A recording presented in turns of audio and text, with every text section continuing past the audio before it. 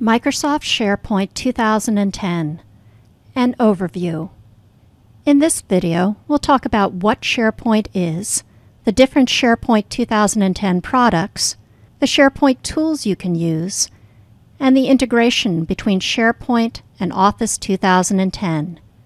So let's get started. SharePoint is a web application platform. It is not a program. It is a collection of many different products and technologies put together. SharePoint is a server application. It is not installed on individual machines. It provides a secure web-based business collaboration platform. And SharePoint is a collaborative technology.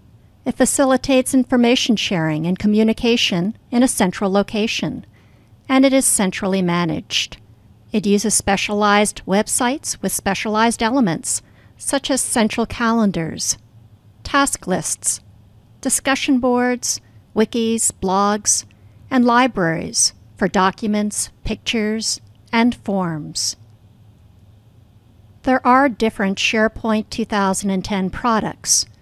There's the SharePoint Foundation, which is a basic service. It's a free add-in for Windows Server 2008. And it's good for small teams and projects. There's SharePoint Server, which extends functionality and is a separate software program for large organizations.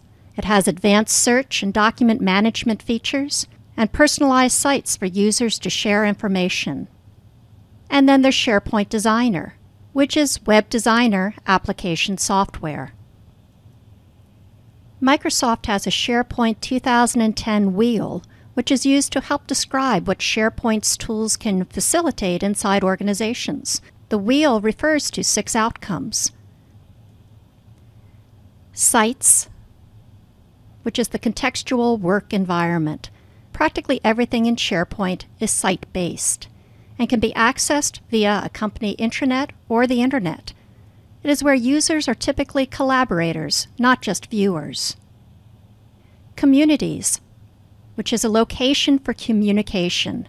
It's special collaborative sites where people are working together on common goals. Content, which is for document and record management. This is where documents are managed, stored, updated, and collaborated upon. You can edit documents in a browser or within a program such as Word on your computer. Search, and there's a massive built-in search engine in SharePoint that can search communities and content, people and sites by using keywords. Insights, which brings information together in order to understand it better. Self-service business intelligence for the information user, a way to organize large amounts of content from different locations. And you can use features such as dashboards, scorecards, diagrams, and reports. And finally, composites, which is the integration of data from business systems.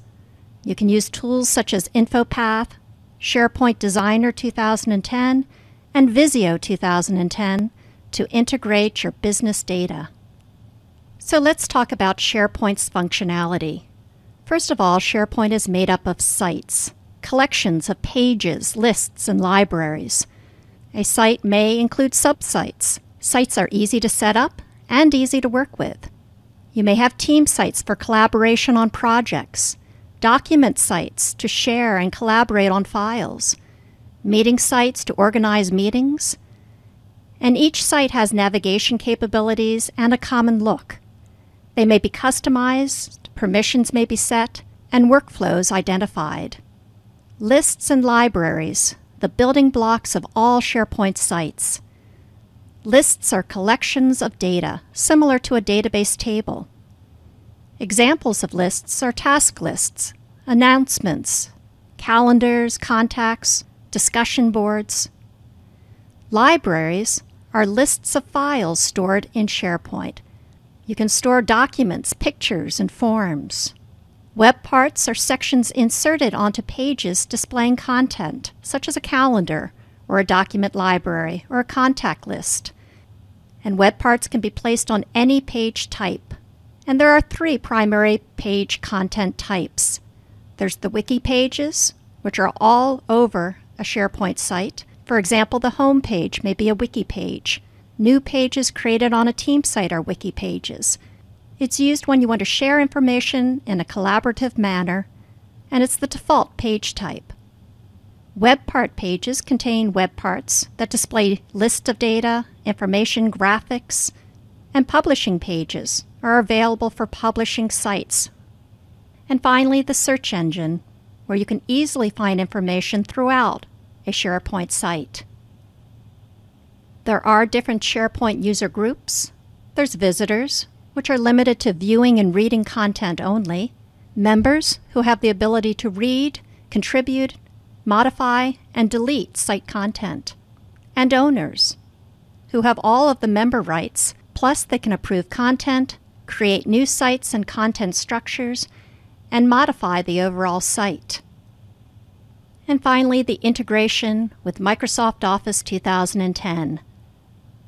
Word, Excel, PowerPoint files can all be saved, edited, collaborated upon, and managed on a SharePoint site. There's versioning capability, which is a method by which successive duplications of a document are numbered and saved, each as their own file, and you can retrieve earlier versions of a file and see a file history. There's co-authoring, which makes it possible for multiple users to work on a file at the same time without interfering with others' changes.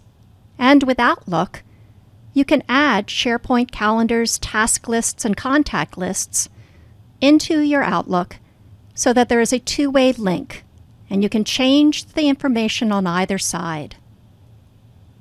And this has been an overview of Microsoft SharePoint 2010.